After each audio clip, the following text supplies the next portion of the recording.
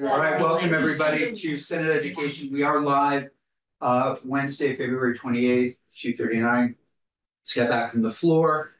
Couple of just updates for those that are watching our work. S.120, that relating to post-secondary schools and sexual misconduct. I know that University of Vermont and the network have had some conversations. They're meeting again tomorrow. I would anticipate a new draft of that bill upon our arrival back, if not before, in your boxes. And if so, I will give everybody a heads up so they can review it. CTEs, we're going to take some testimony, a little more testimony today, but I have asked the Secretary of Education to convene a bit of a working group between now and when we get back, just to get everybody on the same page so we can move that.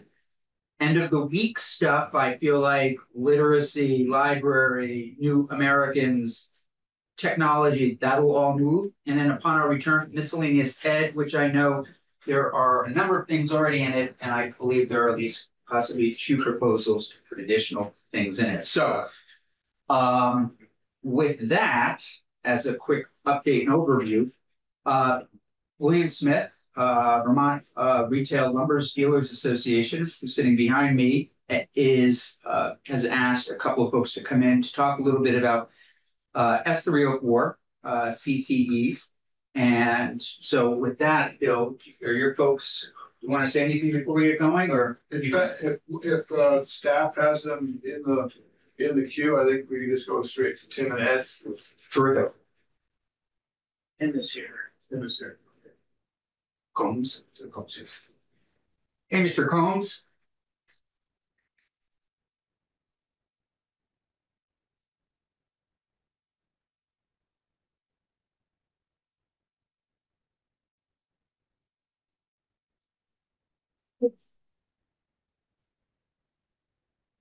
There he is. Hey, Mr. Combs. Good to see you. Good to see you. Thanks so much for your patience. It's that time of year when we're wrapping things up before crossover and we're on the floor. And so thank you for being with us. We, as Mr. Smith has already indicated, you have some testimony regarding S.304 and CTEs. And so I know you have no written testimony, but you'd like to share a few words. And so the floor is yours. Okay, so yeah, I'm a product of the Career Center myself, so I know how important it is for students not wanting to further their education, such as myself back in mid 80s.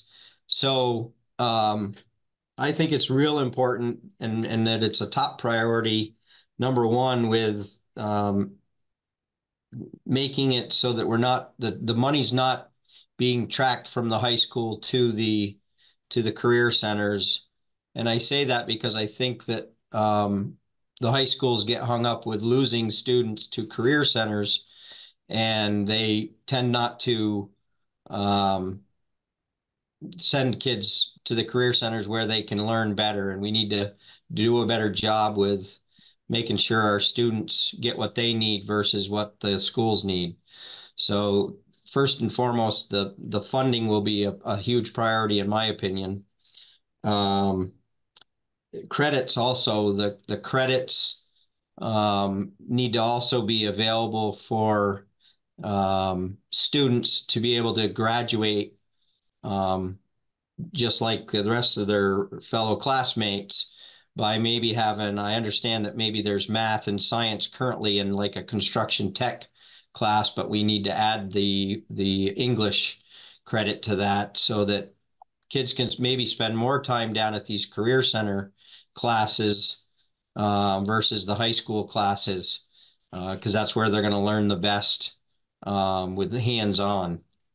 And I'm on the board of directors with Hannaford Career Center here in Middlebury, so I work pretty closely with the instructor here, Nick Cantrick. And he's telling me that it would be nice to have the students for a little bit longer periods than just maybe a 2-hour classroom, due to the fact that they just start working on, like they work on tiny homes in their shop, and they just get started working and they have to, clean up for the day. So the longer that they have down there and have more access to hands-on and working on these projects, but still being able to get their credit so they can graduate with the rest of their classmates, that would be very helpful. I'd also think that somewhere in the language that we could write that maybe counselors and teachers alike from the high school would go and visit these career centers at least once during the year early on, so that they have a good feel for when they have students in their classrooms and talking with them, and as they're teaching these kids, that they can point these kids in the right direction and get them in these right classes for each student. So I think that it's important for the teachers as well as counselors to visually go down and look at all of what's available in these career centers, and that way they can put these kids in the right direction for the best learning. And the other thing that I feel is the earlier we can get these kids involved and at least seeing the programs that are available and the careers that are available, for them to be able to stay in Vermont, be productive community members in Vermont, and make a good living, because you can make a good living in many of the industries that are out there to offer, whether it's working for a Goodrow Lumber or a WW Building Supply, or if it's a contractor, electrician, plumber, you name it. And we all have a stake in this to keep our kids here. We're really aging out. A lot of our contractors that I see are in their 60s and 70s, still going strong. However, we're going to need some younger generation moving in here. Otherwise, we're going to be in trouble later on down the road. And I guess lastly, the thing that I'd like to say and invite everybody is we have a Building Bright Futures event, March 26th. It's Tuesday at the Vermont State College in Randolph. And we've got 140 kids so far signed up to come with their instructors. And we put on a half a day show for these kids we show them around the campus. We also have different programs set up, and we have people in a speaking classroom where they can give testimonials. We're going to have a lumber person, we're going to have a road salesman, we're going to have a contractor, so that these kids can come in and talk to these people and listen to the mentors as to the careers that people have put together here in Vermont and done very well for themselves. So I'd put the invite out to all of you folks as well as your colleagues up there that this is our third year running with this, and you'll see a lot of kids come through, and it's exciting for us to put this on for these kids. And this year we actually have a little something special that we've taken on, and we're going to have a shining star from every center. The instructor has picked an individual that really shines above the others, and we've gotten some donations from a lot of our suppliers, and these kids are going to end up with a really nice Milwaukee tool belt with all of the proper hand tools in it to get them started in a career, and that's going to be handed out by the instructor of that class, and they're going to be recognized that day at the end of the day. So again, the invite is open to you folks. Thanks, appreciate that. And your testimony is also appreciated and very consistent with what we heard around getting kids involved at a young age, getting them engaged. One of the things I'm wondering is you have a sense of the number of kids that you need to turn away every year and say, hey, we just don't have the room, or are you able to accommodate everybody? With the career center, or are you talking about? With the career center. Yeah, we need to work on that obviously as well. I think some of the pre requisite to being in this construction tech is you need to take maybe mechanical science class for like the 9th and 10th graders. They take that first, and then they kind of jump into this other class. So there's several steps and several different teachers that can work through it. Obviously, we have to have the staffing just like we do in high schools, but I think that would be a key component as well. Any questions, committee, at this point before we shift? No, I just wanted to comment on the recommendation to have counselors visit CTEs as a backup in case the students as a group can't, if the logistics get too difficult for the students to get to the center, at least the counselors. That's like, I'd say that's like bare minimum. That's a great recommendation. Please interview. Yeah, I would second what you just said, and I would increase it to, or expand it to, teachers visiting the tech centers, because really teachers are connecting with students all the time, and they could make a suggestion, or yeah, I think that would be great. Yeah, I also think that's key, is that not just the counselors, but the high school teachers. So they're seeing these kids day in and day out in their classrooms, and we really need to get these kids where they're going to learn the best. And a lot of times it is with hands-on versus books. And I totally think that the teachers can benefit by just going down and visiting all these opportunities for these kids. Yep. Senator Sheen, please. Thank you. Thank you for your testimony. I think one thing, it's more of a general comment. One thing I'd like to explore, I don't think that we'll have time to do it within the next week, but is really looking at apprenticeships as well. And, the reason I say that is, with these businesses, there's definitely a lot of professional and community relationships between the businesses and contractors. And, when I'm thinking about some of these centers that have to turn away students, can we create a sort of revolving program, or not a revolving program, but a schedule where, a student can job shadow a carpenter, for example, and, we create a certain set of guidelines to make sure that the carpenter is an experienced, qualified carpenter, not just a random person who knows how to use table saw, but, have a list of contractors who are well qualified and experienced, have that student, job shadowing that carpenter, and then another day during the week going to the classroom, and then switching the students who are in the classroom, going out and doing actual job shadowing in the field or construction sites. I love that idea. Yeah, and I wonder if some of it can be done under flexible pathways. I'm not sure, but yeah, it gets them right out. I think it's terrific. Were you going to comment on that? Yeah. So to answer that, we have been doing that. I last year took 3 students. They would come here for a week after school for 2 or 3 hours. They would come and actually work in the yard, or I would sit with them and go over what I do during the day as far as placing orders and how I manage inventory and things like that. So we are doing that currently.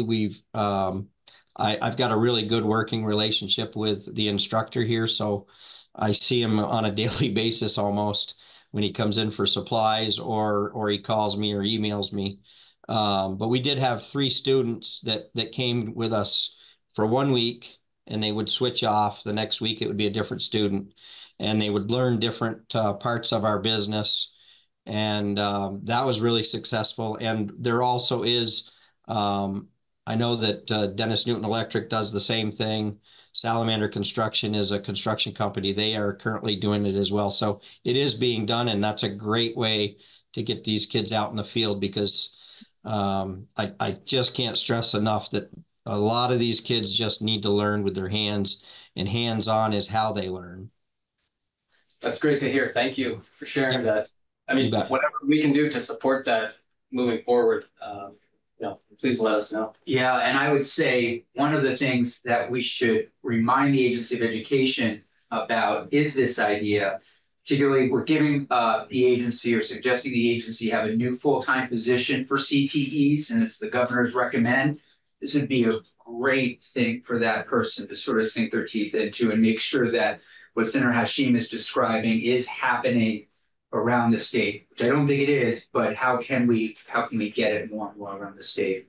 Yeah, I think that, you know, as a group, our VRLDA board is really working very closely. And I know Ed works with a couple of his career centers down south and just all over our state. Our board really takes pride in getting these kids educated and in our fields and keeping them here in Vermont. So we are working quite hard on this as a board, Vermont Retail Lumber Dealers. Great. Thank you.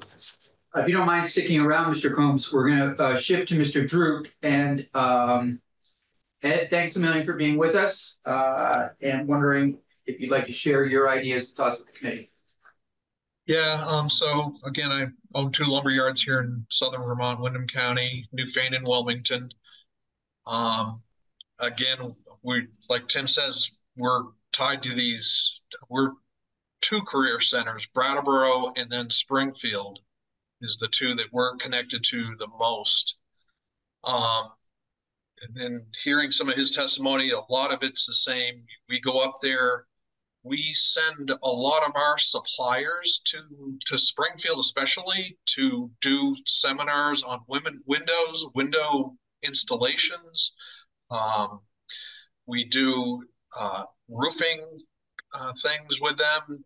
So we're involved in doing a lot of that ourselves and more than willing to do it for it. One thing that you mentioned about kids being turned away, being on the Springfield board of that one, they had trouble getting enough kids here a few years ago. It is now turning around, I think, because it is being to the forefront. You know, more kids are being exposed to it than they have been. Again, they need to be exposed earlier. They need to be exposed to things that they need to learn just to get out into the field every day. Even if they don't get into necessarily a career in this, it's a lifelong thing that is so important to every student, I think. Just learning how to read a ruler is, you know, just something they can take along with them that we don't see happening. I think that the funding really needs to turn to these career centers. I think that's a major part of what's been lacking for our high schools to make sure that our students are exposed to that. But again, I think this is a step in the right direction, seeing this bill. Yeah, I appreciate that. And are you both in Windham County? No. No, okay, very good. No, I'm in Addison County. And I agree, you know, it'd be great to have all kids exposed and at least have that opportunity to experience it. It's such so much of Vermont, I feel our educational philosophy is rooted in John Dewey, this learning by doing. And the more kids, again, at any skill level, any academic level, go and learn the things that you're all teaching, it's going to feed them with what's happening. It's going to feed the classroom and then certainly feed their lives afterwards. So I really appreciate what your support on this. And I agree, it's great. It's front and center. This is one of the first times I think in my 14 years in the building that CTEs are really front and center in the legislature. So looking forward to seeing what the next few months bring and what our final product looks like. Anything else, committee? Mr. Smith, anything else? Oh, thank you, Mr. Chair. Yeah, it's been terrific. Thank you both very much. And please, we'd encourage you to continue to follow our work as much as you can. And as we're making our way toward a final product, we may reach back out to you for additional testimony. But in the meantime, just please accept our gratitude. Well, Thanks we appreciate being heard. Great. Yeah. Thank you. Thank you. Yeah, Okay. Thanks for your time. Bye now. Thank you. Is Zimmerman Bye. here to join us?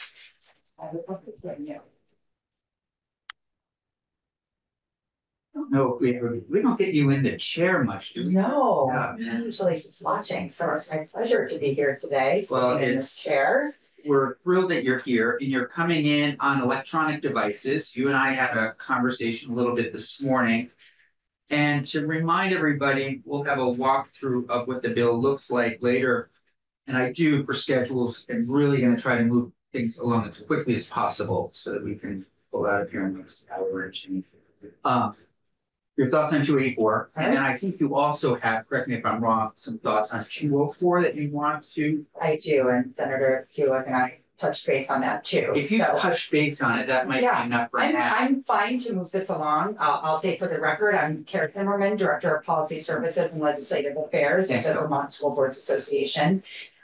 You're all looking at my testimony. I'm just going to give a kind of a little background. By we, I mean, I worked with Chelsea Myers with Vermont Superintendents Association just to draft some suggested language, just to give everybody kind of a sense of what we were thinking. I just want to reiterate that we're not here to support or oppose the draft. We just wanted to share our concern for your consideration. Sure. So as you know, the draft tasks the AOE with drafting a model policy regarding cell phone use in schools. Draft 101.1 says that, the minimum requirements for the policy are all articulated in the bill. Things like, storage location, consequences for violation, family communication channels, et cetera. Those are pretty specific. And we believe that those details are better addressed through guidance from the Agency of Education. So school district policy provides overall direction to school administrators. An example of a policy in this area would be, no cell phones during class time or no cell phones during the school day. And the responsibility of how to carry out the policy rests with the superintendent. So really the way we think about it is policy is meant to endure for a period of time, and then the procedures can be more flexible. So as an example, if the policy that came out of AOE were to say, no cell phones during the day and all students must put their phones in a Yonder bag. Well, what happens next year when Yonder bags are no longer what students, like the preferred method of, preventing students from using their phones. So a policy, and when you're having these conversations at the community level, it would look like, where does our community sit with this, right? What do we feel like is an acceptable amount of use? No use, some use, and those would get ironed out in the policy. But then how are we going to implement this in the schools would be up to the superintendents. And if the Agency of Education wants to provide guidance, that's fine. But that's why we set out the law, so that it's clear what should go in the policy and then what would be left for guidance. And we used guidance as opposed to procedures because it's our understanding that some schools are dealing with this not through procedures, but through student code of conduct. Mm-hmm. So guidance just gives schools flexibility. Yeah, and just to remind, and I know you know this from our conversation, having followed it, but others watching, this guidance that we're coming up with is just to, again, help districts that are struggling, that frankly don't have the time, but given every other constraint on their schedules. And you are looking in terms of, this is actual language that you're suggesting, the following language could be inserted. Yeah. Yeah, we just wanted to make it easy because we know you're trying to get this bill out. So easy is great. Yeah. Yeah. Hard is bad. Okay. Great. Any questions for Ms. Zimmerman or any concerns? Please. Were you I'm looking. I see that we have draft 2.1 and your testimony reference is 1.1. I just want to make sure nothing's getting lost in what you wanted to share with us versus what we have in front of us. I don't think so. Can't remember what was changed on the slate from draft to draft, and that may have been a typo on my part too. I don't think so, unless. No, I don't think so. Because we just got to. Oh, you did? Yeah. Okay. Yeah. All right. So I have not had a chance to look at it yet. Unless you changed what should go in policy and what should go in guidance, I would say this would probably still work.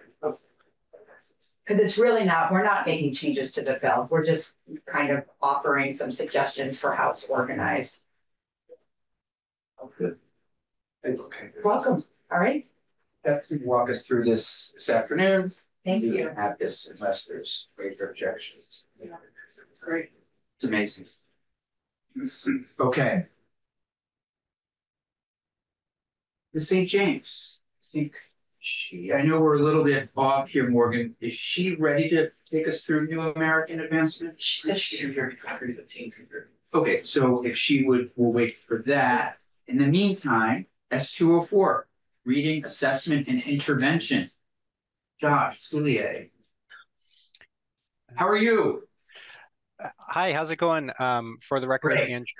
Andrew Proughton, Assistant Director of Education Quality. Yeah, Josh actually got called in to House Ed today, so we kind of split it up. So Okay, you're stuck just with give me. me 1 second, Josh. I just want to get to our most recent draft.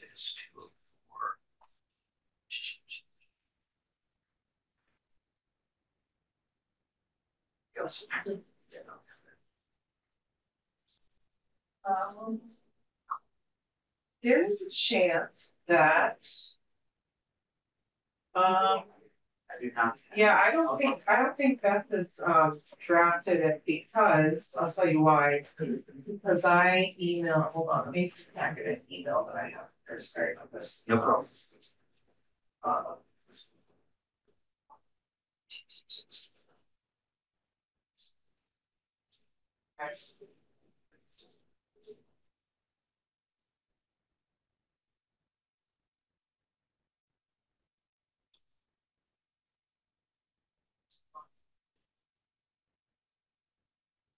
While Senator Gillis just looking, I just want to, is Nancy here?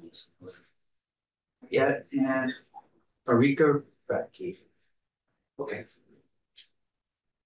S.284 2.1, that just got put in our folders, right? So I haven't seen it yet. That is correct. And what's going to happen, Senator, is between 3:15 probably and 3:30, Beth will come down, just walk us through the whole thing and see where everybody's at. Please, Senator. I told her I was gonna do a close read on the new draft and then get back to her, but then the floor went on pretty long and then I didn't have a chance to. So I'm sorry, I have a copy of it here, so I can send it to Morgan and maybe. No, what I'm wondering is, and maybe we'll just hold on for 1 second. Andrew, tell us a little bit first about what you would like to say and your questions or concerns. And I'm wondering if Senator Buick, do you want to tee him up? Is there something in particular that you were interested in? Well, it was really on the advice of Kara Zimmerman with the board language. Did you want to? Wants to speak to that. That was the new language that I asked them to put in there. Oh, you mean for S.204? Yeah. Okay. I can have the bill in front of me. Morgan, give us the most recent. Is that going to be too confusing, do you think, for people? Or is it easier for you just to sort of tell everybody a little bit of the background?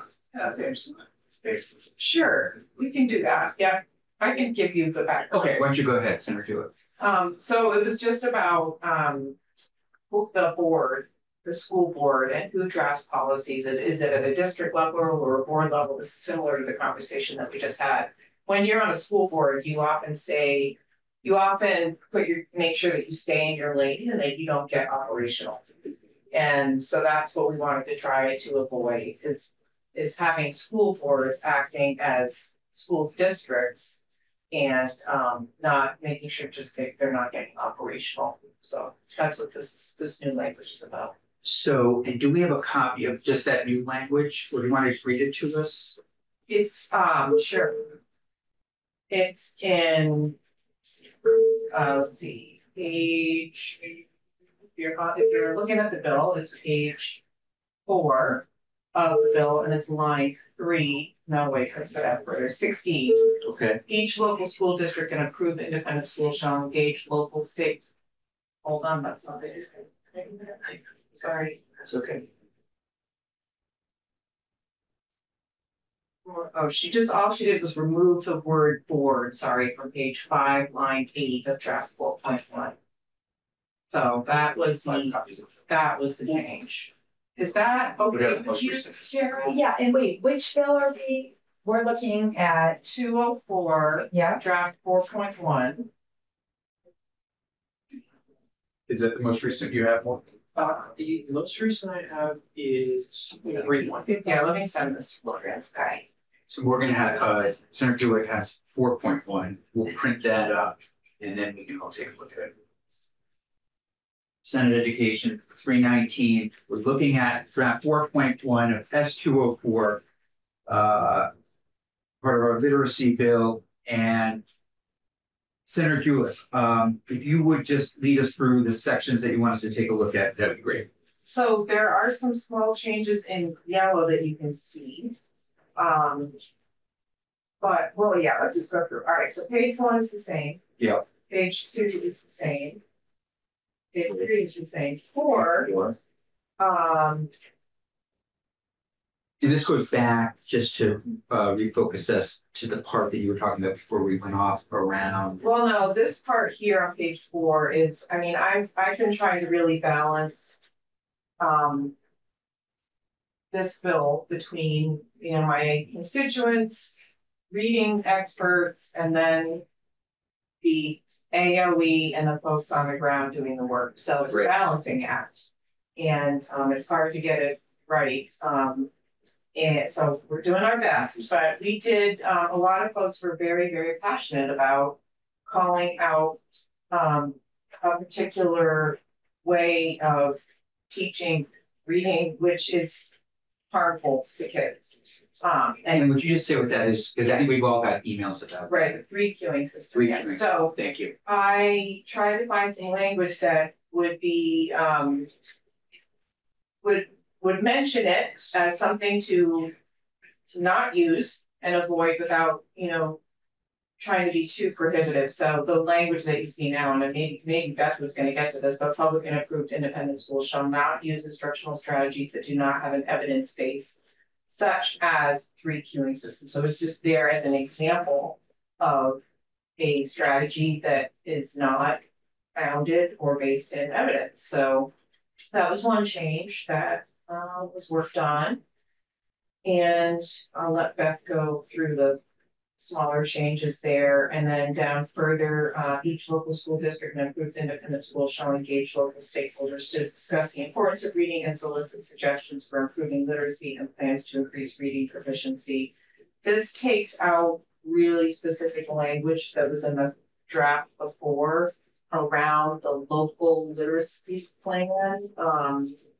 And again, this was a hard decision to make, but this just allows for more inclusivity between local school districts and approved independent schools. So I thought that was good. So why was it hard? What's the challenge with it? Tell me. Well, my sense is, and I could be wrong and the experts can weigh in, but my sense was that if you point specifically to the local reading plan, and I'm not sure if I'm getting the language exactly right, but that independent schools wouldn't have been included in that language because it's something that is necessary or required for public schools, but not independent schools. So by making this language a little bit less prescriptive means that everyone can be included.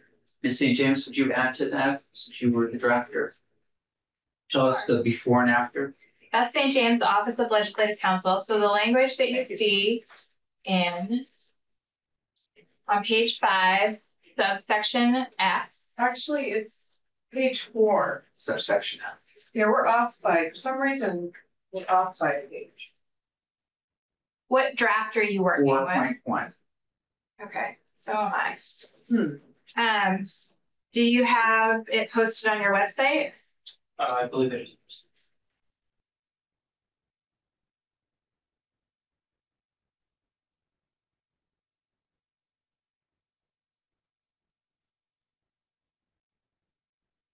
You don't? Want me to hand you my copy? Well, I'm sorry. I think I'm looking at what's posted is the same as what I have. So, subsection F, let's just go with subsections. I'm going to make you all work. Subsection F Each local school district and approved independent school shall engage local stakeholders to discuss the importance of reading and solicit suggestions for improving literacy and plans to increase reading proficiency. That's language that's actually taken directly from the bill as introduced. The prior language read,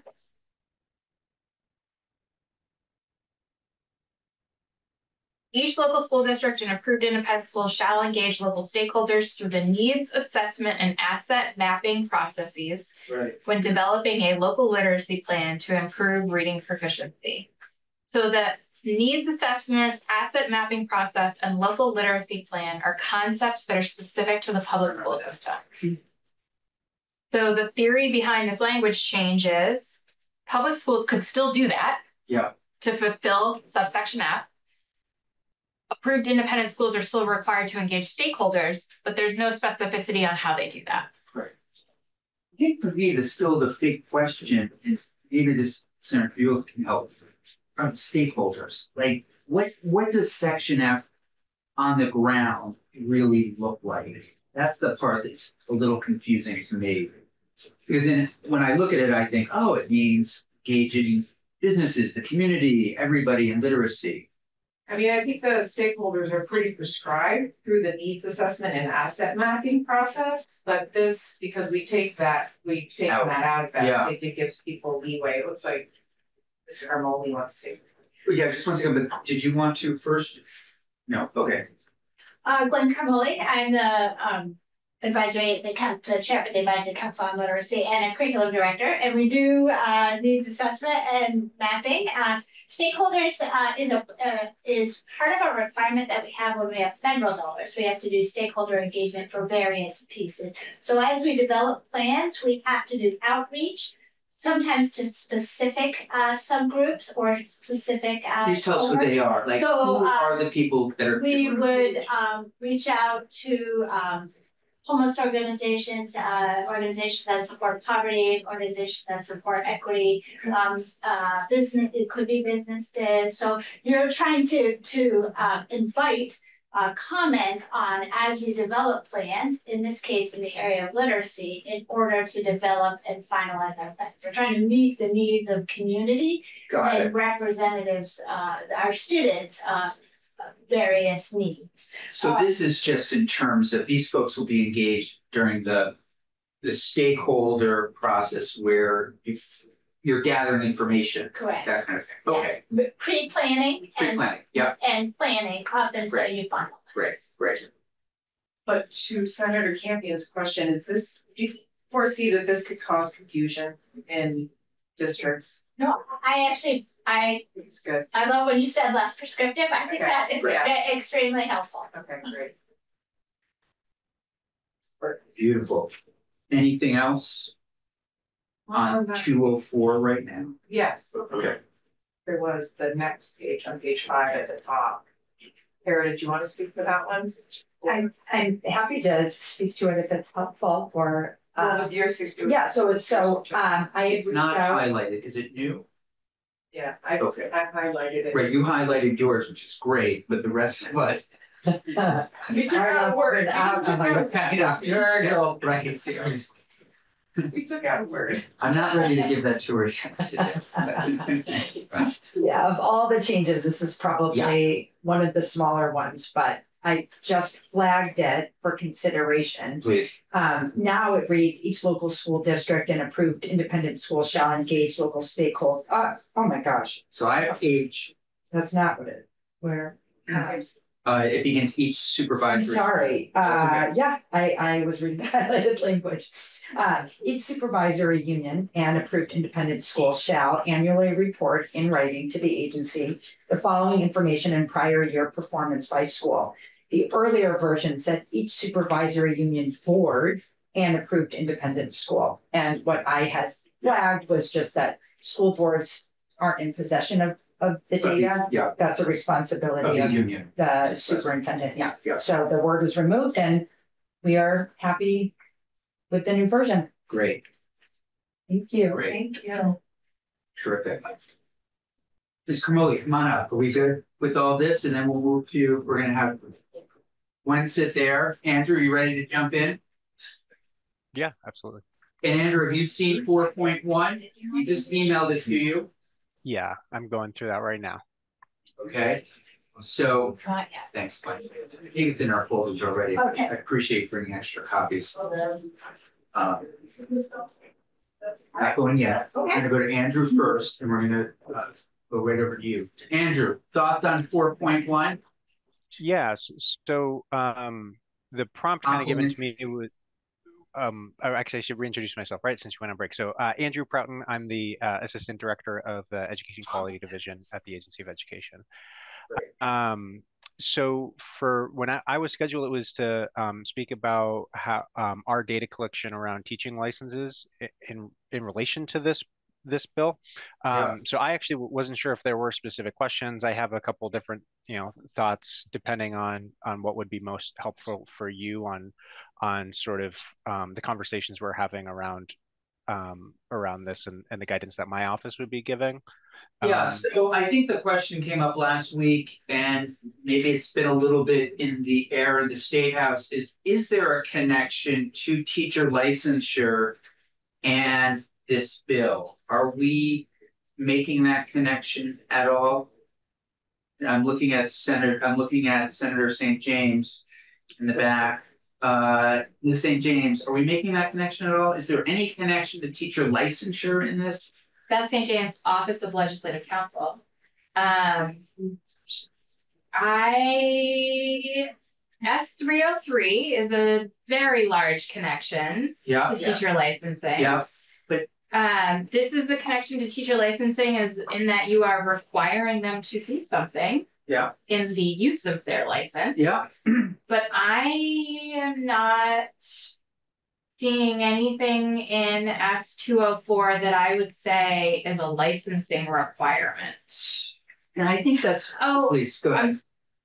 I'm sorry, subsection G on page 5 on what is posted on your website. The subsection G does say, the agency shall provide professional learning opportunities for educators in evidence-based reading instructional practices that address the areas of phonemic awareness, phonics, fluency, vocabulary, and comprehension. That is essentially what S.303 is doing. Right. I'm just scrolling here.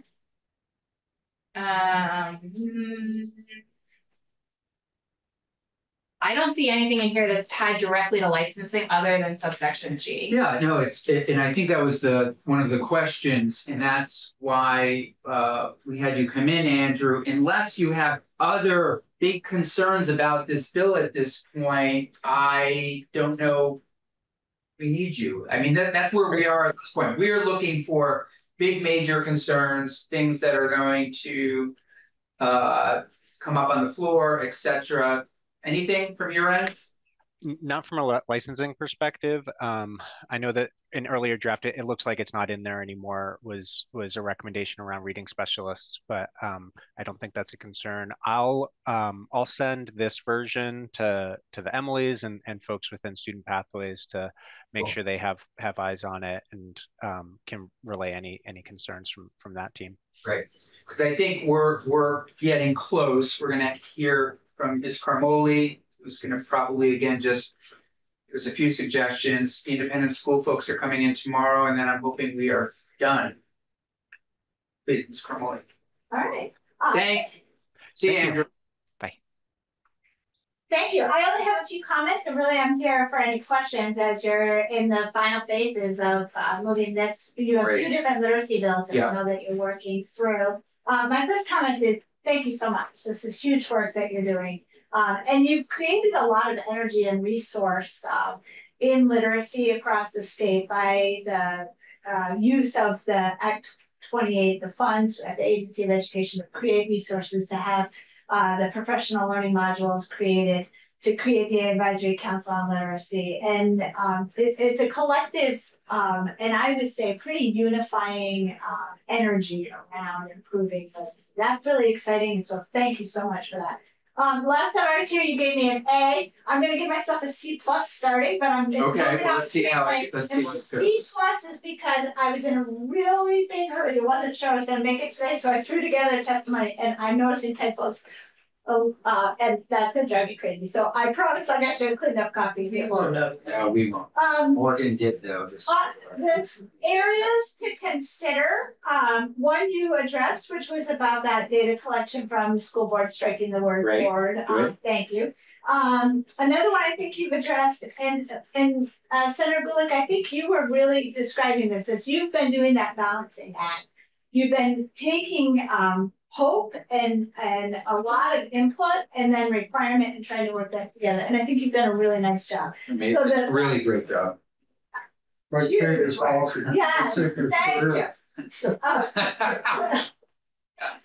So when that point about what we're trying to do in this bill is do a universal literacy screening that includes the screening for dyslexia characteristics. Yeah. It is not necessarily a single dyslexia screener, nor is it the identification. And you've done a really nice job of doing that, which then says if it's which I would add is complicated. I know it is. She really has, and it is much more complicated than I ever realized. So thanks. Yeah. And then there's follow-up screening or follow-up assessment that happens if a student is not showing up on grade level or at the benchmark on those characteristics and on the grade level. And then systems of support. So all of that work that you're doing is really helping us align with existing requirements we have in MTSS Act 173 and on evidence-based practices, which is part of our federal requirements. So thank you. My broad recommendation is if there are additional requests, think about broad policy and then resources and recommendations that come from the agency instead of trying to stuff everything into the bill. Massachusetts would be my example. They have a very short policy. They have some of the leading assessment results on NAEP in grade 4 and in grade 8. They have been #1 or in the top 3 for about a decade. They are very strong. They have a very short policy, and then they have excellent resources on literacy instruction and on dyslexia, resources with dyslexia. So when I'm often looking for resources, I'm usually looking at. So just think broad. If extra stuff keeps coming this way, think about how you could have the less is more in this case, and then how we could provide the specifics in the resources at the agency. Okay. Do you want me to do S.304? No. Okay. Can I ask a couple? Yeah, please. Of course, yeah. So thank you so much, Glenn. I really appreciate your help with this, all along the whole journey. Broad help at this point is giving me heart palpitations. Okay, I won't go too broad. We need very, very specific guidance. So if we could just look at your second bullet point. Okay, yes. Is there specific language that you would like us to adopt that isn't here? And if so, where would it be? Is that fair? I was working at 3.1, so I'm not on 4.1, and I do not have either of the copies with me. There was, at one point it said universal dyslexia screening. We took that out. Okay, perfect. So then I think it's been addressed. Okay, super. And then the third, I think I hear what you're saying is like, instead of this being like an 8-page bill, maybe it should be like 2 or 3 pages. Well, when you get close to the end, sometimes people bring a lot of new ideas. As that comes to us, I think you're on a good path and hold the course. Fantastic. Great. So we've taken care of all of this. Thank you. Thank you so much. Any other questions for Ms. Carmoli? Great. So 303, just want to give us a little something? Okay. So there I was building off the testimony that Vermont Superintendents Association and Vermont Principals Association did. And the Advisory Council on Literacy is very supportive of professional learning for the educators who are providing literacy and for others as well. But to require the full 46 hours of training for all of the educators may not be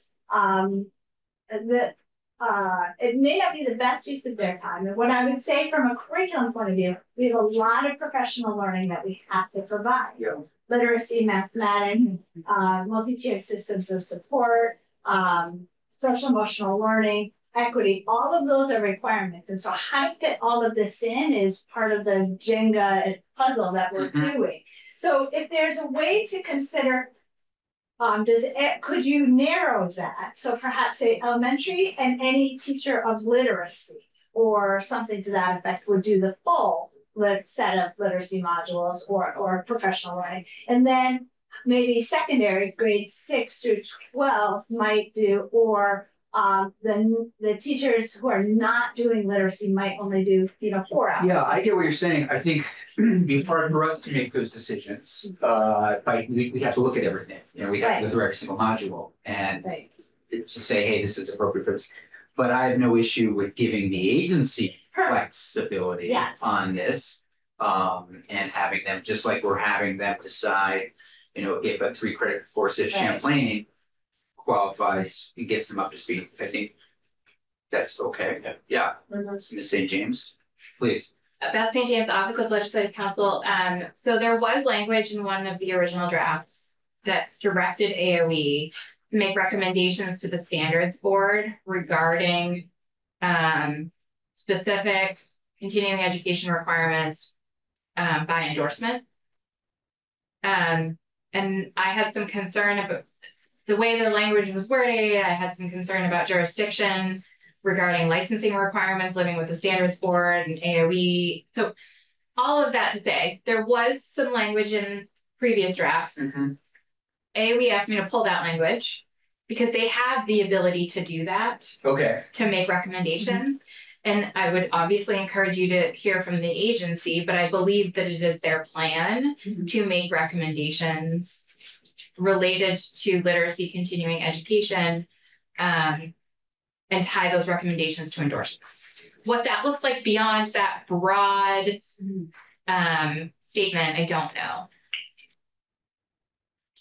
So right now, if the agency, once this is passed, signed, the agency can say, hey, for K through 3, we want you to do, or they can make recommendations to the standards board, and then they make that decision. So these decisions lie within the standards board. Licensing requirement. And I believe that ties in continuing education. The jurisdiction for that is pretty clear with the standards board. But I believe that AOE intends to make recommendations to them. I'm feeling okay, but yeah, please go ahead. I think maybe section 2 is still entitled mandatory completion of literacy modules. You might want to change that. It just sounds very. You're in 303. Yeah. 6.1. And I think you would. Oh, 1 second. What page is that? Right on the first page. Well, we're still right. So we're not mandating modules. We're mandating we want them to do something, whether it's the class at Champlain, whatever the agency would recommend the standards board then signs off to. Please go ahead. I was thinking, could it perhaps say literacy professional learning? And then that gives you some flexibility. So I think the theme is there a way to create some flexibility instead of saying all educators or all licensed educators? That would be broader than and not being as specific as the literacy modules. So just maybe completion of literacy professional learning, or why don't we just keep broad, or just say professional development, or just literacy professional learning, just that. Literacy professional learning. So but it is mandatory, right? Something is, we're getting everybody up to speed, but then again, there might be people that are already up to speed. Is that what you're saying? There may be, and there may be some people. So I'm imagining, some of our unified arts, art, music, physical education. They are working with our students, but they are not teaching one of the core content. They're teaching their content area, which is physical education or something to that extent. They may not need the full. So literacy professional learning. Okay, thank you. Anything else, Ms. Carmoli? This is something that I would say our professional organization, the Vermont curriculum leaders, would say when there are new requirements and it requires funding, if you're there's a way to, as you're building a new requirement, and consider the funding that comes from that. Thank you. That's my. Yeah, so we are gonna have in this, when we combine them, you will see 303 will go into 204, and we will attach a position. Position isn't already in there Okay. for full-time. Yes, It's really basically solidified with the position that's held right now by Ms. Lash. yes, the project manager. Yeah, and I think you'll see other literacy things perhaps in other bills, and then other funding. Tell me specifically what you're thinking. If you were to specify a particular, you do not, but if you were to say that everyone needs to use this particular assessment, you would need, I would recommend that you provide funding for that. If there had to be an adjustment on the ground. In the case of, this is if it was a full 46 hours for all educators, we would have probably need some release time, some substitute, some sort of dollars back to the school systems in order to provide that. So those are the types of things to. That's a good point. Yeah, it's really good point. There's small We funding. don't want people doing it on vacation, frankly. You know, we don't. I mean, we don't want, you know, this is, people are already under a lot of stress and have a big workload. Taking away vacation time to do 46 hours is what we're hoping to figure out. Substitute teachers are expensive. Yeah. And their And they're hard to staffing find. is Yeah, difficult right that's now, true. finding the substitute teachers. So as you consider adding something in, so an example of that is, and thank you, the Advisory Council of Literacy, if you're considering keeping that in there. Just the funding, so for the small daily rate for the council members, it's a very minimal fee, but it's a nice incentive in recognition. Thank you. Yes. Thank you. This might be a question for AOE and not you, I'm not sure. Okay. The modules, the actual modules, does the state of Vermont own those now, or do we? Okay. So they own them, I believe, for a stretch of time. It's either 4 or 5 years, but I believe what they don't own is the platform. So the funding, in order to deliver the modules, I believe, ends with the ESSER funding. But that is something you would Say that last bit again. So the modules, they are owned for a stretch of time. Yeah, sort of being rented. Correct, and there is a platform that they go with, but I believe that the funding for the platform goes away. So there needs to be funding. It's called Pepper, I believe. Okay. I don't know the amount. I don't know the cycle of renewal, but I believe that the platform needs to be. We can talk to Ms. Lash about it. I would like to do that. I'm just concerned tying any kind of requirements to these modules if they're not, you know, if they may not be here in perpetuity for us. Right. You know. I think you've discussed some other ways, some other possibilities to Right, receive the professional learning. There are other organizations providing that. There are other state agencies that have professional learning. There are a number of resources on our state agency. So there are other ways. There are courses you could take, both in person or online. Some may have already come with their expertise. They may have a reading specialist endorsement. So there are other ways to receive. But it still is, I'm glad you raised it. It's still a question. I don't know how this works in other states with other trainings, if this is standard. I mean, we made a big investment. Yes. And I guess I thought we own them in a different way. So, okay. Please. Process question. So at what point do we anticipate combining 303 with 204? I'm hoping today we might be able to do it if the committee's comfortable with saying,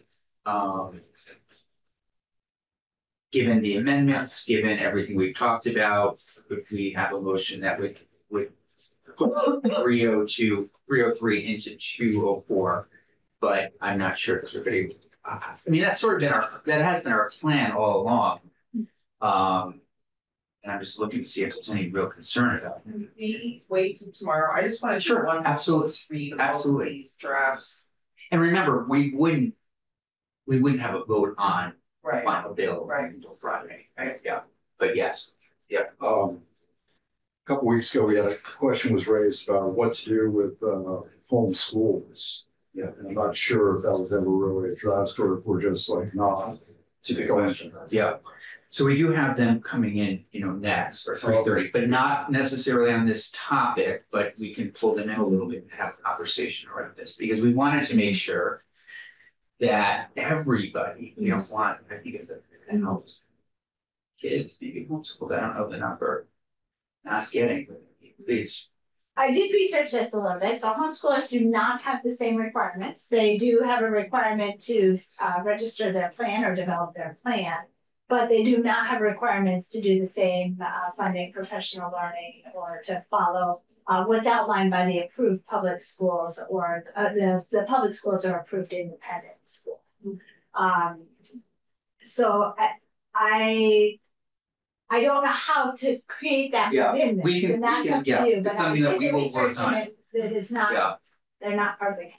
And it might be something we have the House do, depending on timing, but if this committee's wants to put in, that's fine too. It's a curiosity question. How old is 3Q concept? That was it in like. I have no idea. I could look it up. I could. Do you know, Ms. Carmona? Well, I don't know the specific year, but it was early 90s, I believe. There were two major publishers that were using that. It sort of came out of,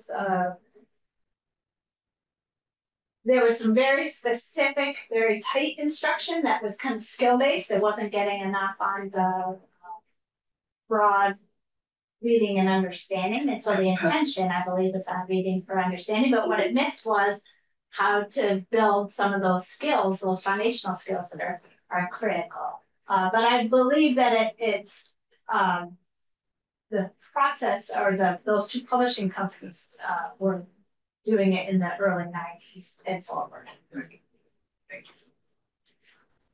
Simone, are you good for now? I am. Do you have any? No, if you wouldn't mind sticking around, that would be terrific.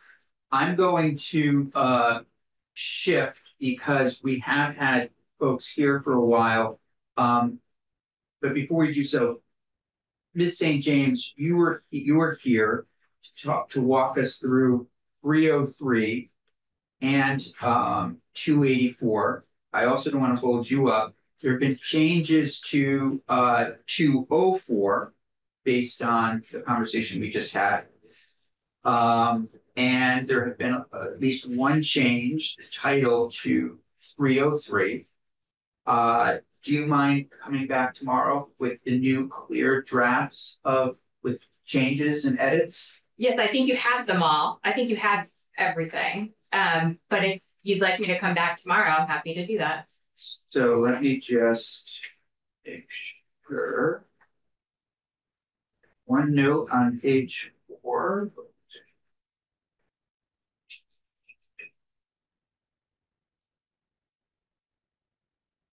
So there have been no changes made to S.204.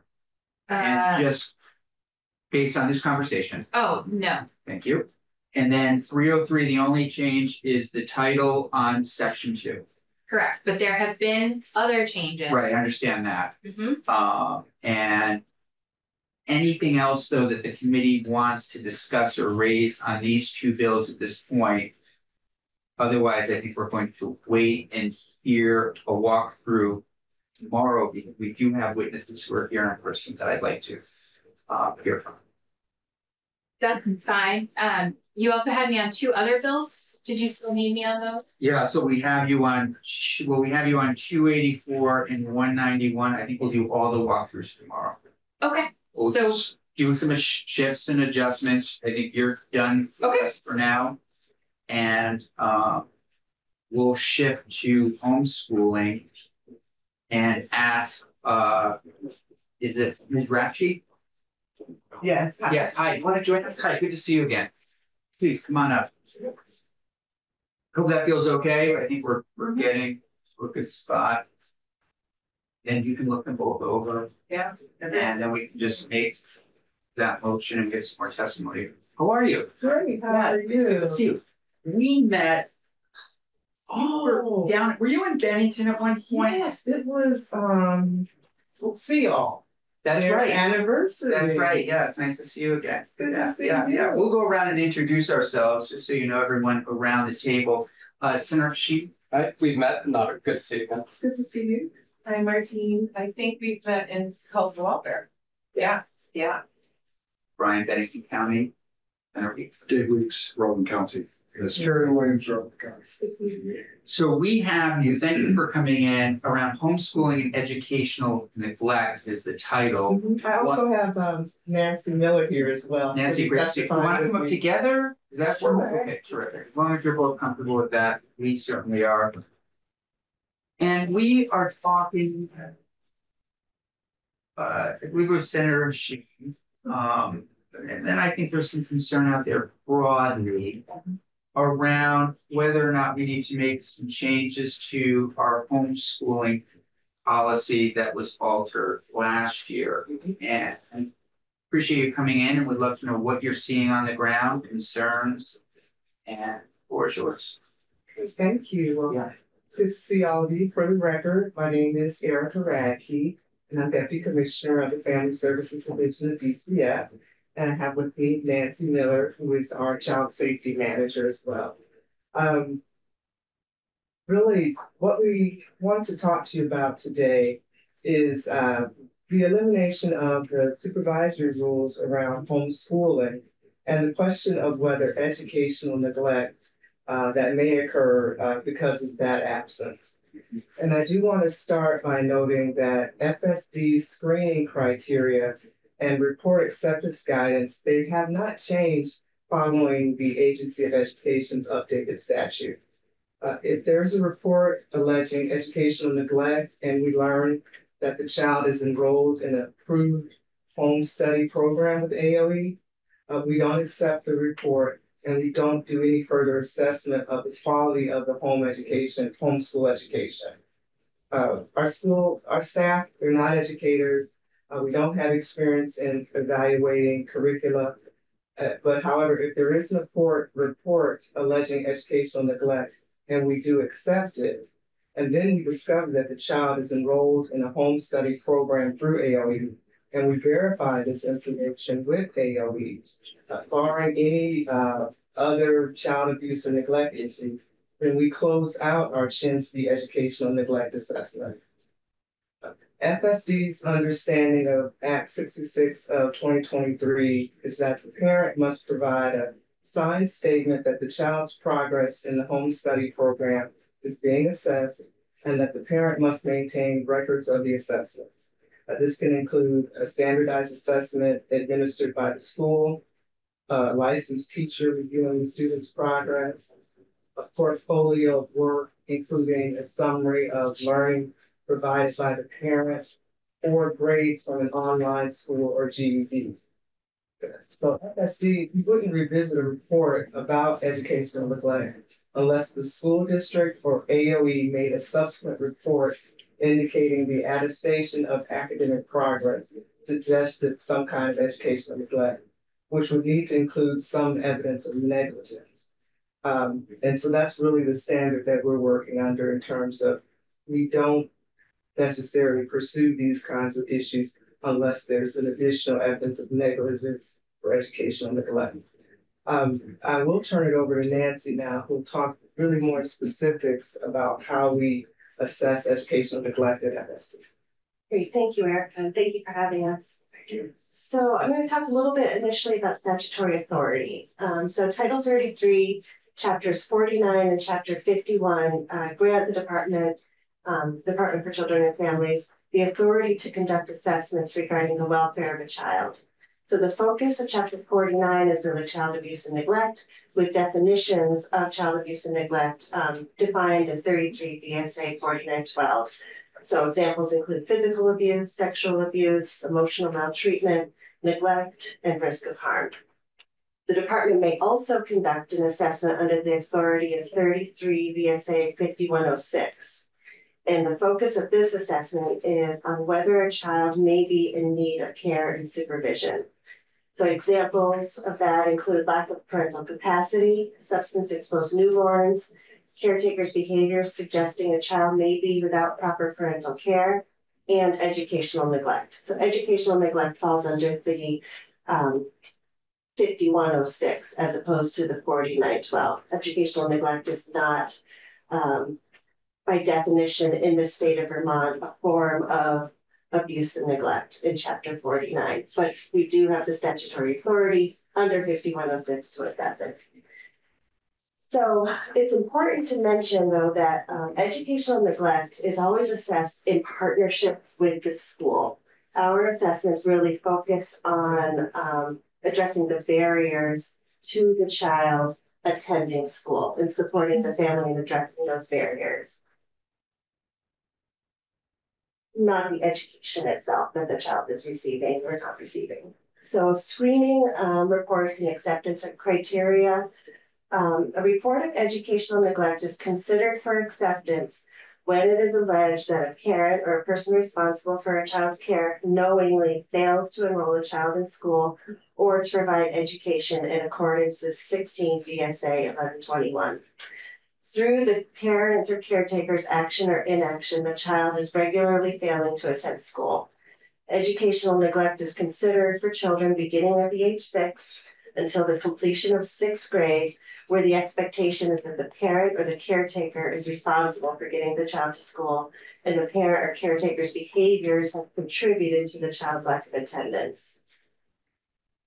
The parent is responsible for the child's attendance at a public school, an approved or recognized independent school, or a home study program for the full number of days which that school is held, unless the child is mentally or physically unable to attend, or has completed the 10th grade, or is excused by the superintendent or a majority of the school directors, or is enrolled in and attending post-secondary school, which is approved and accredited in Vermont or another state.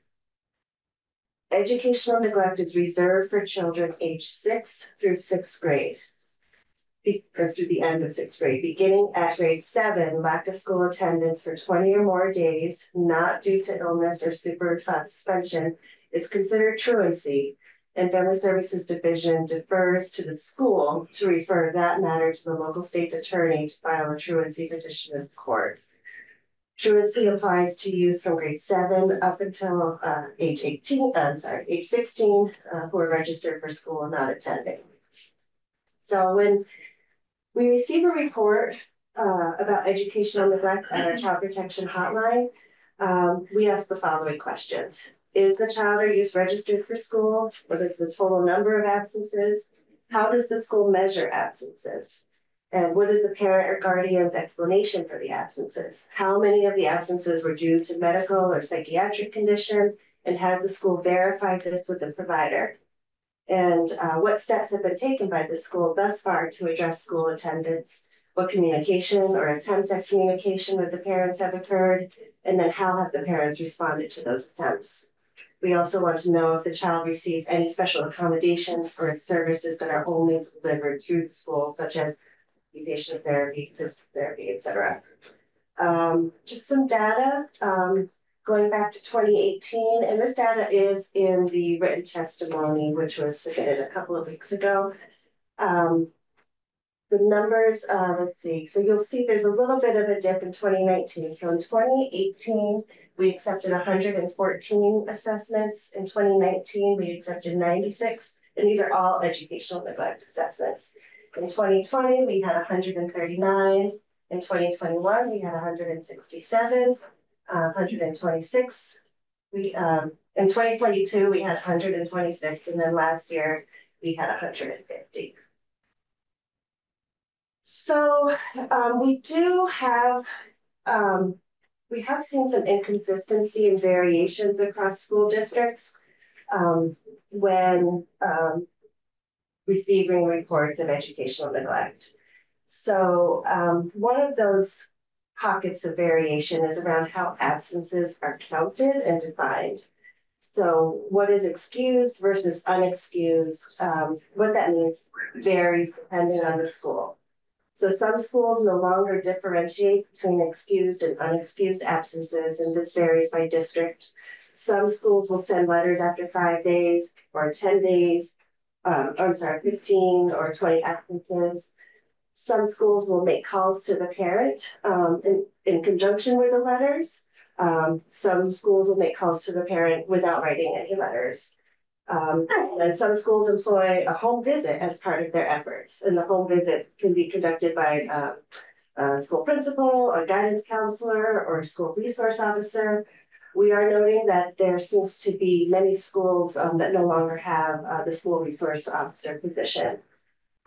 Some schools unenroll students after 10 consecutive absences when the reasons for the absence is deemed insufficient. So these differences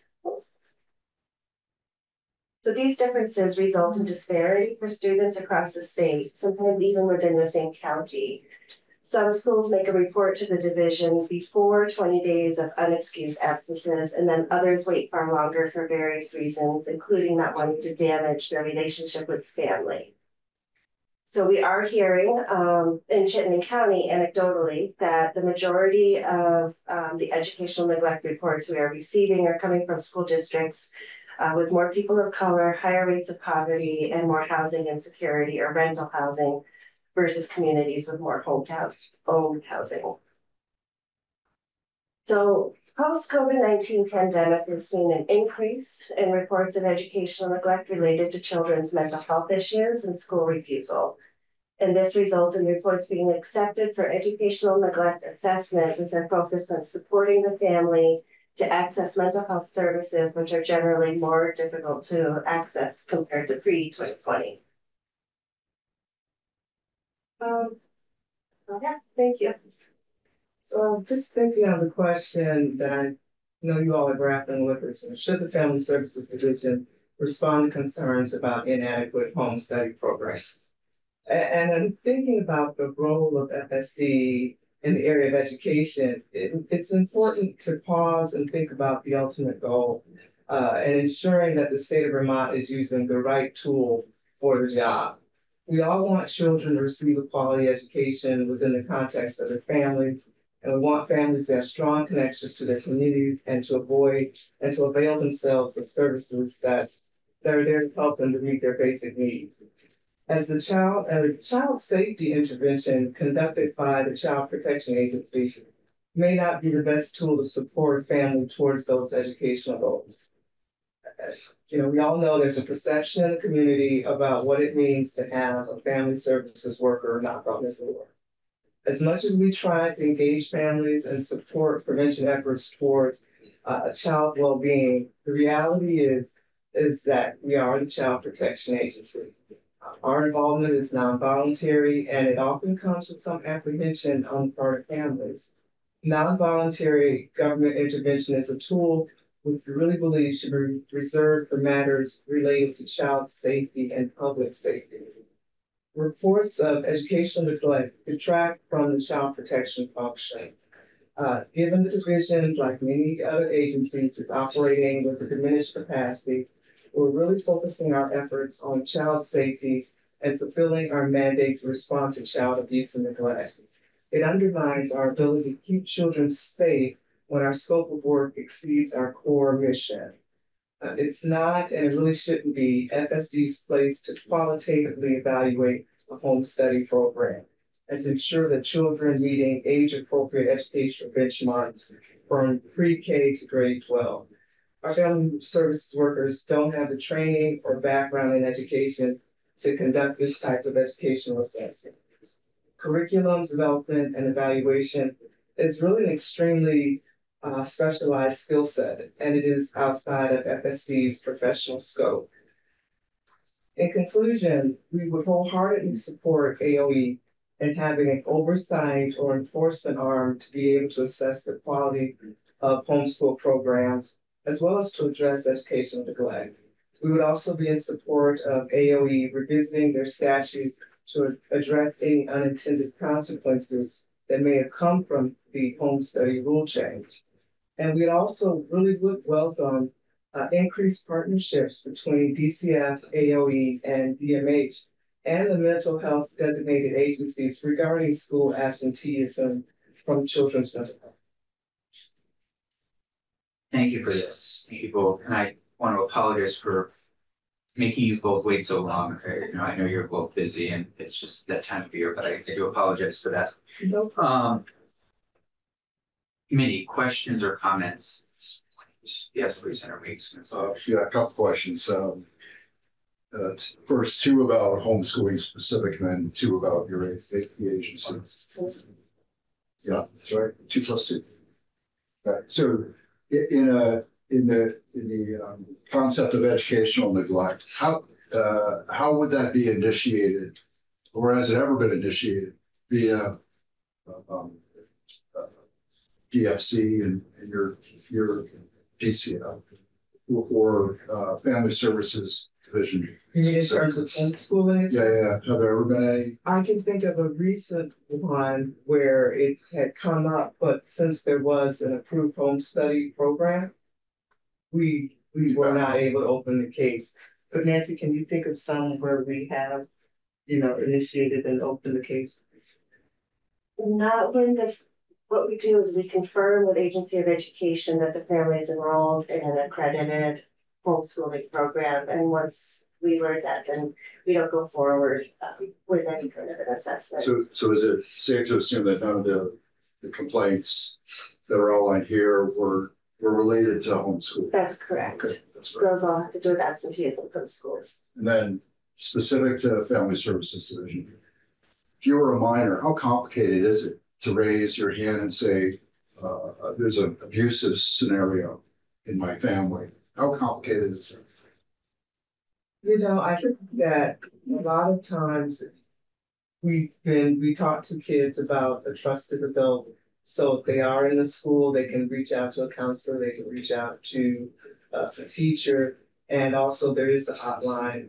So I don't think it's necessarily difficult. I think it's more of the child maybe internally being afraid of the consequences. So not necessarily the mechanism to get to us. I think it's those outside concerns and worries that might keep a child from making the call, which they should make. But Nancy, what would you? Let me just add, there are other venues or vehicles, if you will, for a child to make that outcry, such as to a pediatrician, to a relative, to a neighbor. We sometimes will get reports from the parent of a best friend. That's a vehicle for a child to sometimes ask for help. Certainly schools are one of our larger bodies of mandated reporters, but those other community members and in the medical field are right there as well. And law enforcement also. Okay, good. And then do you have any statistics on like how many complaints there are in a year? Yeah.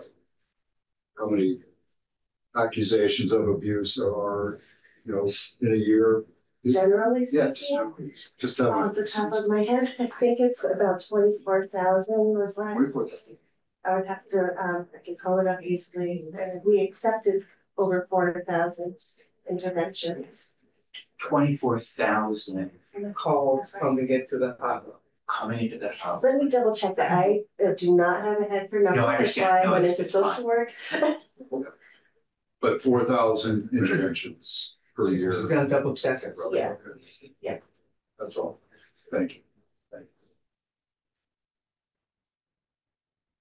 Oh, Senator Hashim, please. Yeah, thank you for the testimony. I think, I would agree that, FSD shouldn't be the part of DCF that's evaluating home study programs. But I think my main concern or question is more so about the interagency collaboration when something like this comes in, because I know that there can be situations where educational neglect is happening. Maybe not as defined here, but kid who's enrolled in a homeschool program but is just not getting homeschooling. But then there's also a parallel complaint of they're also not, they don't have access to food, they're being physically abused.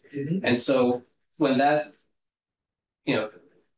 let's say a distraught family member calls DCF first and, they just lay all this out on the table, aside from confirming with AOE that they are indeed in the homeschool program, is there any more like information sharing or I guess teamwork to figure out how or if this kid could be helped?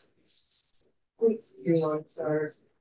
Sure, I think I heard most of the question. And by the way, it's 19,725 reports in 2022, and I don't have the 2023 data yet. Do you have intervention number? Fall intervention number, 4,526 child safety interventions. You're welcome.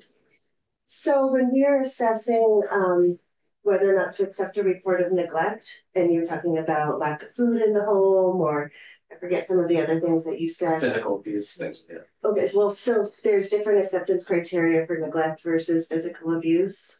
So with neglect, we would want to know, we would want to hear a little bit about, like, say evidence, because we don't need evidence at the point of report acceptance, but how does the reporter know that the children are not receiving adequate nutrition? Have we received any reports from the pediatrician? Has there been a loss of weight?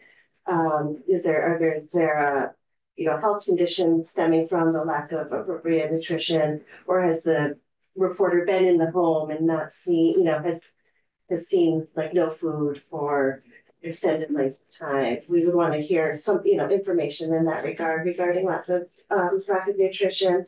With physical injury, we would be looking for observation of injury itself, or disclosure from a child that they have received an injury. An injury or a bruise is not necessarily needed for acceptance. However, like if the child is reporting that they're being, I'm just going to speak bluntly because this is child abuse we're talking about. So if a child is reporting that they're being hit with a belt or something like that on their bare skin, especially a younger child under the age of 6, that's the kind of, we would be looking for specific information. It's really hard sometimes. We do receive information that may be too ambiguous to accept. It just doesn't rise to the level, such as, I'm worried that they're not getting nutritional food from a family member. That wouldn't necessarily be enough to open a child safety intervention. We'd be looking for that specific detail. But I would add, though, the family services workers that work the hotline are very skilled, and they do ask questions. There's a give and take. But after a certain point, if there's nothing additional specific, then we wouldn't be able to accept the report. But depending upon what evidence or what information was provided, then we may move to the next steps. Yes. Yes. That's helpful. Yeah. Thanks. Thank you very much for your testimony. Getting back to education and our, the purview of homeschooling and so on. Did I hear you say, or am I hearing you say that it might be beneficial or helpful to remove the educational neglect from 33 VSA 5106, or am I making that up? Or is it somewhere in between? I don't recall you saying. We didn't say that explicitly. No. Yeah, but it seems as though, I don't know, there's some discomfort or tension. Yeah. I think when, thinking back during COVID, during lockdown time, and that's a time when I can really recall our workforce really struggling to maintain the reports of educational neglect, and sort of like, how do we approach this when, seems like the whole world is really struggling to try to figure out how to educate kids during lockdown.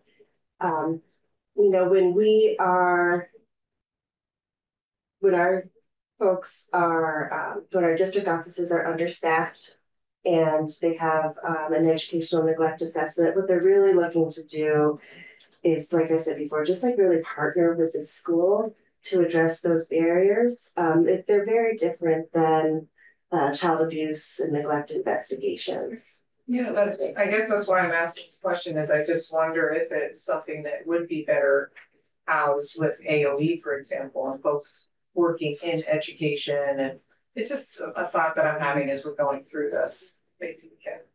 I think it is a better fit for sure. Right. Okay. Thank you. Any other questions? Your concluding thoughts are really helpful. Again, full-heartedly supporting AOE, having oversight for enforcement arms, vehicle CES,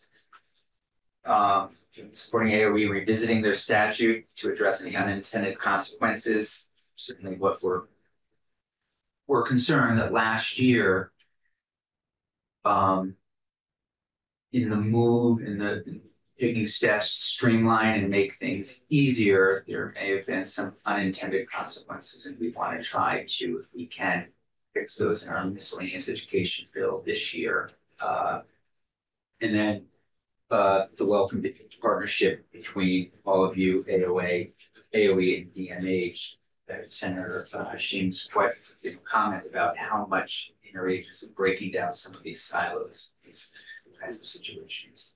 And I do think that that's important because, I mean, we're all here trying to help kids, and if the connection between particularly mental health and absenteeism, that's something that we can get involved in upstream so that the children don't end up having some kind of finding or identity. You know, ECF has to get involved, so much the better to keep the families supported and intact.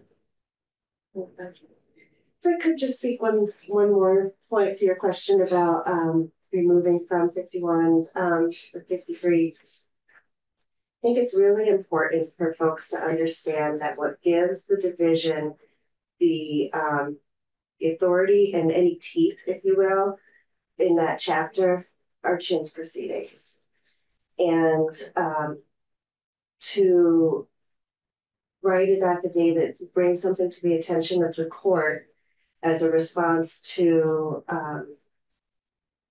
a child not attending school can sometimes feel like a really heavy-handed instrument for that problem. And that's why we continue to sort of ask, is this really the right tool for the job? Is the Child Protection Agency the best agency to address absenteeism and like chronic absenteeism? Yeah, I just was gonna follow up. I really appreciate you bringing up, you know, in your concluding thoughts, like that what is the role of AOE in oversight and enforcement? Because I think this is a question that we ask ourselves a lot. So I appreciate you bringing it up. I think it's a really important question too. Frankly, I don't think in my years in this building, we've given really enough attention to the homeschooling, you know, not issue, but in general, talked about homeschooling, what it looks like, what we're doing, what the expectations are. And it comes up here and there, but we really haven't jumped in as much as I would like to. Anything else? Thanks a million. We may have you back in as we kind of find some language, probably during town meeting week, working with folks to better understand what steps we might take to rectify the problem that may have been created last year. Well, thank you all. Thank you. Thank you. Great to see you again. Yeah, good to see you. We've met also. Yeah. Thank you. Yeah. Okay. Not very memorable. I hear that all the time. Thanks, everybody. So tomorrow, I see this revised. We've revised Thanksgiving schedule. Doesn't look like we're going to be on the floor very long. Hopefully not. Beth will come in at 1:30 to talk through 191. Then we're going to do the walkthrough in new draft of 220 libraries, which I think we're almost there. Attorney General's coming in to talk 120, S.120. If you'd like to come in and talk about Senator Sheen's bill, S.167, miscellaneous amendments to Ed, and all these are pretty quick. That will do the walkthrough and markup on S.204 and S.303. Hopefully we'll be able to combine those puppies. 284, and then literacy in independent schools at 430. Which of those, if any, are you proposing or going to vote? So I think possibly if we're good with it, I think new advancement grants. I think technology we just need to walk through again, and have a conversation. I think we will have a vote about combining 204 and 303, which I don't see as controversial. And I think that's it. And then the next day, I'd love to be able to vote that new version of 204, which will have 303 in it, on Friday. And possibly we will also part with, if we haven't parted with 191, we'll part with that, as well as libraries and technology. So, and then when we come back, miscellaneous ed, CTE, and S120. So.